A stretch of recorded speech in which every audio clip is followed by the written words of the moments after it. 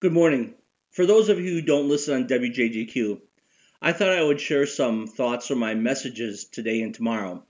In my morning word of encouragement on the radio, I'm talking about patience. I often joke with people that I'm praying that you have as much patience as your pastor.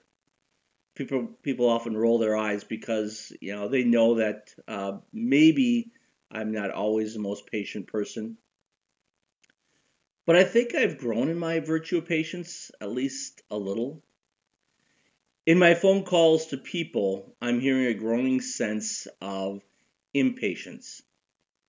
I'm reminded of the prayer for patience. Lord, give me patience, but give it to me now. So I thought it would be good to spend some time talking about the virtue of patience. Patience is really both a command from God and it's also a gift from God. Whatever God commands, He also gives to us. This virus has taught us again that we are not in control. God is in control. Patience comes from the affirmation that our God is in control and that He's carrying out a good plan for us. That's important to remember. Patience comes from the affirmation that God is in control and that He is working out a good plan for us. With this confidence, we listen to James 5. You be patient too. Strengthen your hearts because the coming of the Lord is near. Strengthen your hearts. What strengthens us? God is in control. That's what strengthens us. 2 weeks from today, the governor's order will end.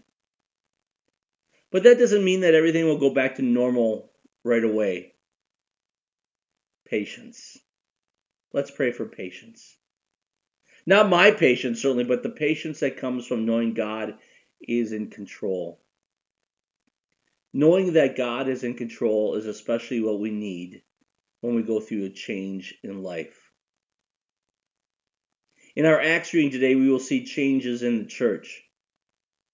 Wherever change happens in our lives, we want to follow the example of the apostles. They always went back to the Lord.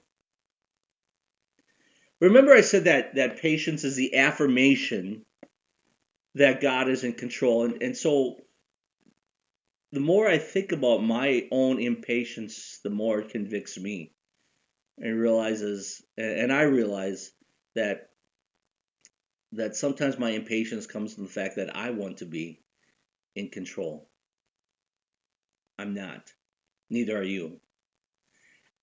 And that's a good thing, isn't it?